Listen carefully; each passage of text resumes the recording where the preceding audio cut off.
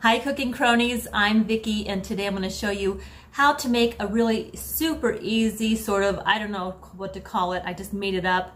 It was inspired by Michelle over at Life Adventures in Keto.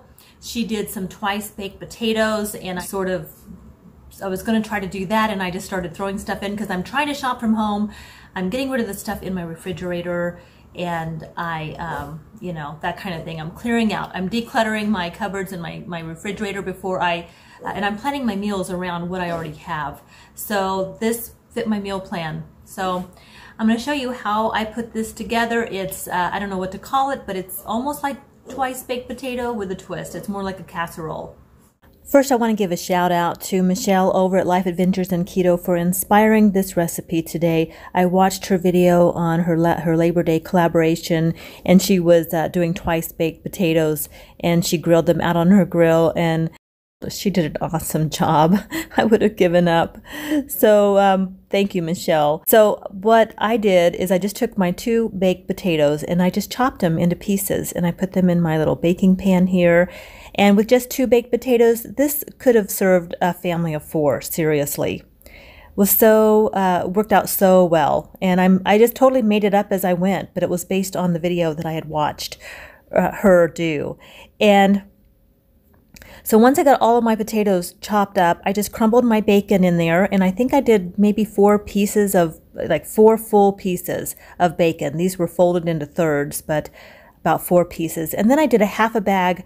It's a 10-ounce bag, so I did 5 ounces of frozen spinach. Just threw that in there on top. And then I took a can of cream of mushroom soup. And I just put that on top. Now remember, I'm not having this. This is for John. So he was very happy with this. I mixed that in there. And then I just stirred that all up.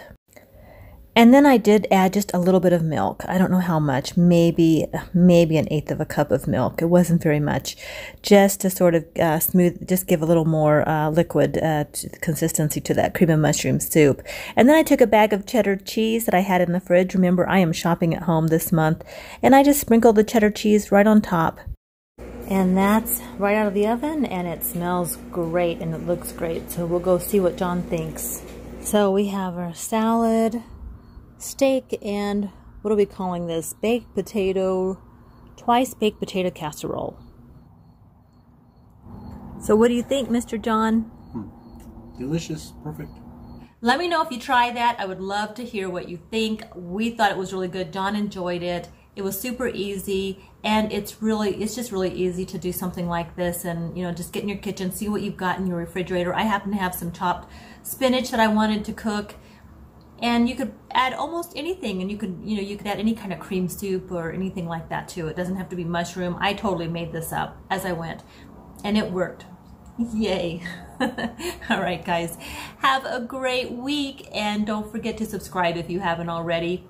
We'll be back here next Friday with a new video. Bye.